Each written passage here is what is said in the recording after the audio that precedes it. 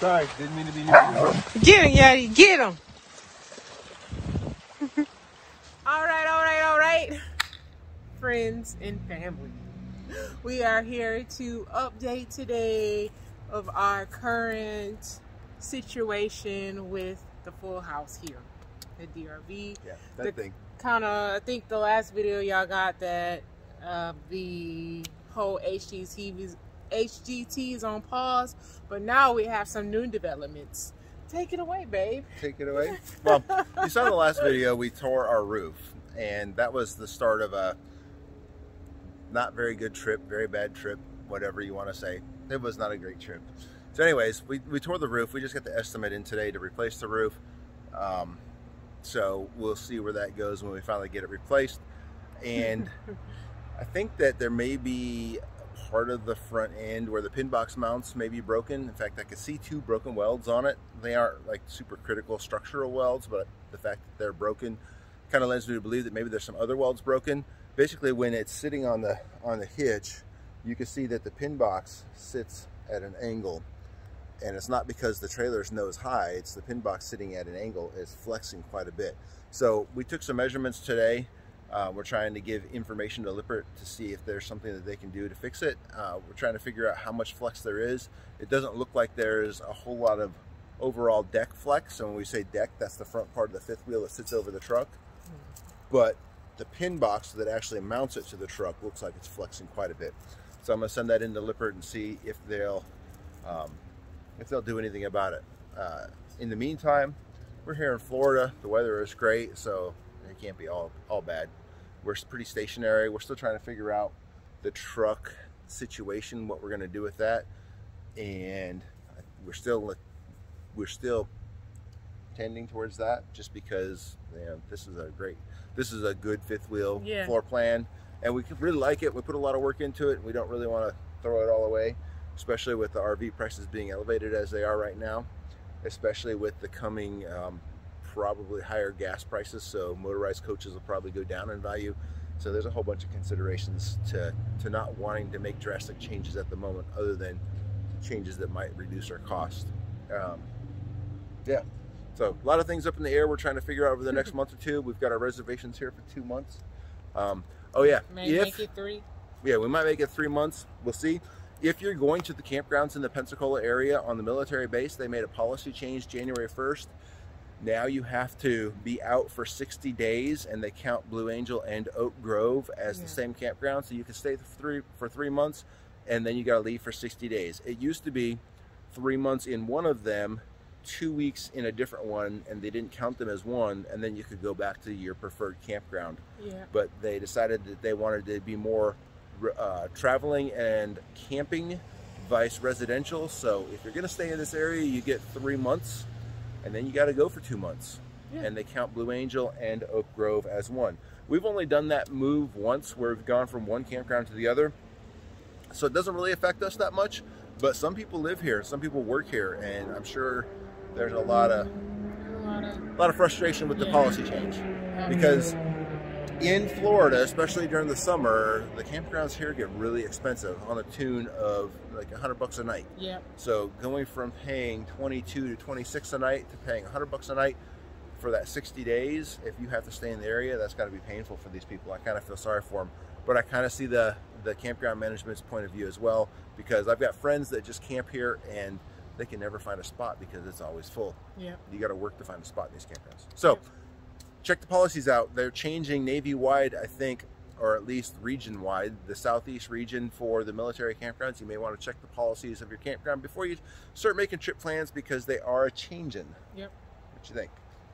That's pretty much it. This might be the shortest video in a long time. Yeah, it's not really a whole lot. If you continue watching, you'll see our efforts to measure our pin box flex with the truck in the way. It'd be way easier if there's a forklift to do this. And you'll see the broken welds that we found. There's one other update in this video, is you pulled up the floor, the soft spot. Oh yeah, there's a spot, we had rotten floors and we had them fixed. That's what we had fixed in December.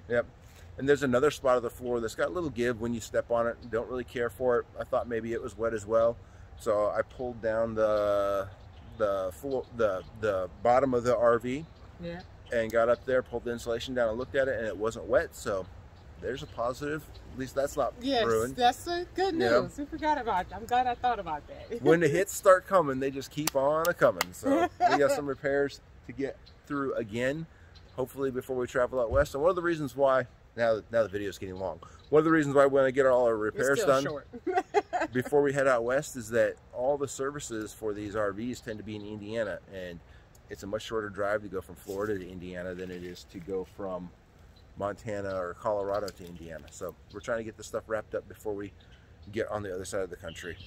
Not that there's not RV services there, but the factories are all on this side of the country. Yep. And we prefer to go to the factory as much as possible because things are a little bit cheaper there. Yeah. Believe it or not, because all the parts are centrally located. In Indiana. Yep. There's no freight, and when you're shipping RV stuff, some of the parts are big and the freight gets expensive, more expensive than the part. And when you're at the dealer, there's no freight on your parts, so there's that. Yep. That's it for this video. Just a quick update. All right, stay tuned and we'll show you our little efforts and I'll show you the broken weld. Yep. And the rest of the video. Yeah. So.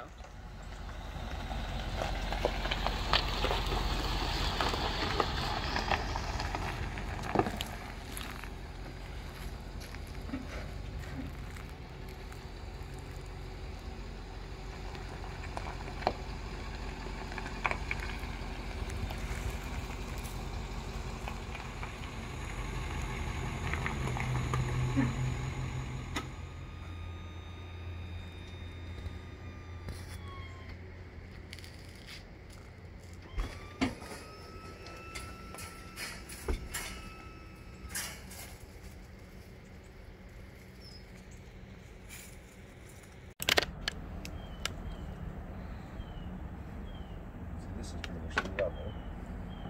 The trailer is. And that pin box is there pointing right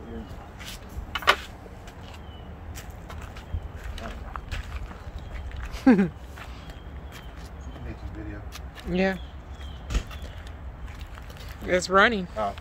We're trying to figure out how much pin box deflection we have and if we've got a broken frame. And I suspect that, well, I already know because of looking at the welds, there's some broken welds on the pin box. So the pin box looks like it's flexing up, but the actual upper deck doesn't really look like it's flexing that much. So maybe the damage is just in the pin box area. I don't know. I gotta try to get somebody to actually look at it. It's kind of difficult to do in the campground here with limited resources. The truck gets in the way of taking any measurements. It really needs to be on a forklift. And I don't have a forklift here. And I tried a bottle jack and a 4x4. It's a good way to break your arm. Two thumbs down. Thumbs down from Candace. I did implement some safety measures, but this is a good way to break your arm when things don't go up straight, when things start flexing.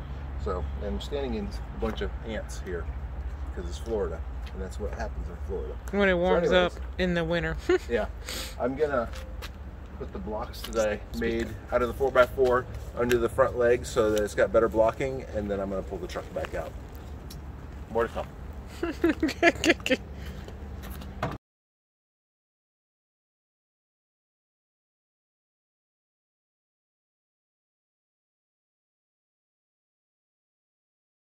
All right, y'all, we hope you enjoyed the video. You got an update with us if you care.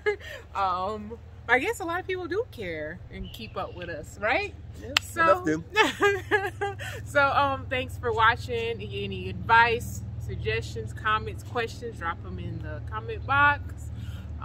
Like this video, comment on this video, share this video, hit the notification button to know when we drop our next video. See y'all next time. Bye.